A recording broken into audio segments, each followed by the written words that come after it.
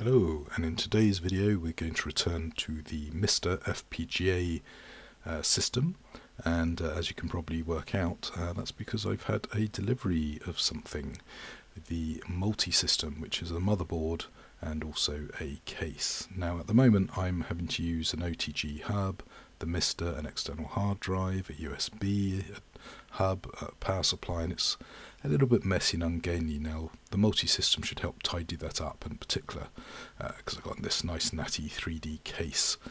The hard drive could be fitted in the case, but I'll probably use it externally for now. So as you can see, it's a sort of a PCEngine looking case in a sort of PlayStation grey. It comes with a load of extra accessories to help you assemble it, including a heatsink, which is not actually needed for my setup. So we're going to get everything in here, but you get a nice sticker but no manual. You have to actually download that to make sure you've got the most up-to-date version, and a nice thank you from RMCretro, so that's great. So let's get this assembled. Now inside this cardboard box here you've got the motherboard with your SCART socket, the connectors for your MiSTeR itself, a little HDMI bridge which you're going to need to remove, Ethernet adapter and a OTG USB adapter.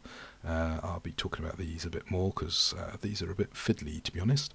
So we've got a load of connectors across the back for your output and also USB on the front, but please note this is a snack connector, not a USB socket.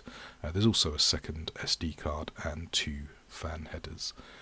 So that's really good. Now the memory card is a nice extra, although a lot of us with MiSTERs already have that, so that's a little bit annoying for some of us, but there you go. So we're going to have to take this all apart, and then once we've done that it will fit in roughly like this, upside down, and yeah, that's a little bit fiddly, making sure you've got it all connected, and there's some standoff holes there that match up to your MiSTER fairly nicely.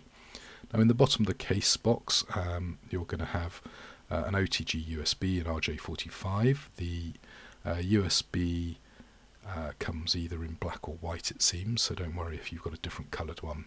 But these are a real fiddle to fit, and I think they could be better in the next version. So here's all the contents tipped out, including some extra 3D parts that are going to go into the case. So very important, you remove this HDMI bridge connector, so make sure you catch that, and also take apart your MiSTER and remove all the standard bits it comes with, including your memory card, and very important, remove your SD card if you don't want to accidentally snap it, so make sure you do that. That does get flagged in the manual. Now fitting these cables, as you can see, is really tight. Make sure you fit the USB one first, otherwise it's almost impossible. And I do wonder if these could be rotated 90 degrees to face the outer edge and maybe move them in slightly, so maybe in a next revision get that sorted. And these little things, they're great, but they're a real fiddle as well.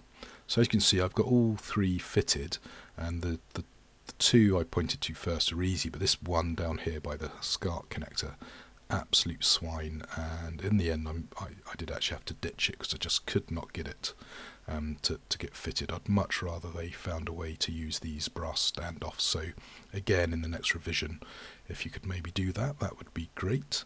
And as you can see, routing your cables, got to be very careful. You connect it to your motherboard and then you flip it over and plug it in like so. So you've got a little gap here for this little adapter, which is for the power switch and also the reset button. It's also got a little slot for storing an SD card. So the reset button is there, and we now move on to assembling the case. So you've got to fit a load of nuts into these various locations, screw on your fan. So as you can see, two at the back and one at the front. The fan is a 5 volt but can be run at 3.3, and then we've got these little 3D printed buttons that just drop in, and then a reset button, on off switch. So I think that's most of the extras. So here is the motherboard sort of dropped into the case and slid in, and yeah, this wall here could do with a bit more tolerance, I think, because I actually snapped it, but I don't think it's too bad. It's sort of just about holding on. So that's a bit of a shame. I could always 3D print myself a new base if needed. The switch works nicely. everything looks nice and natty.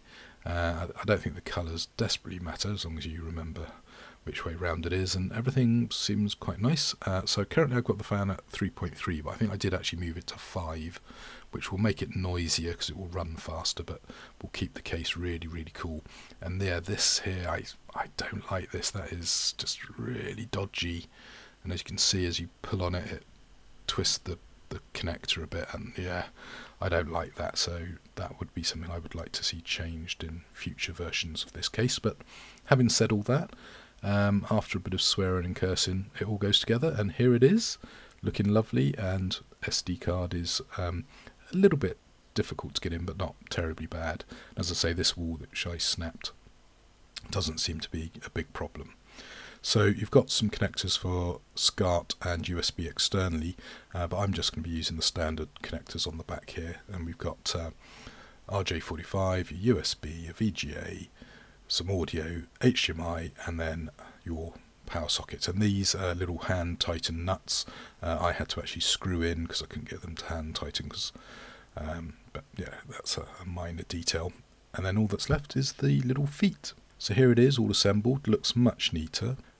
Really pleased with the final result. As I say, a little bit trickier to assemble than I expected, but not super difficult. So we've got HDMI, power, my external hard drive, which I could fit internally if I wanted to tidy things up, and then obviously a controller. And yeah, that's great. I think we will look at this again in the future.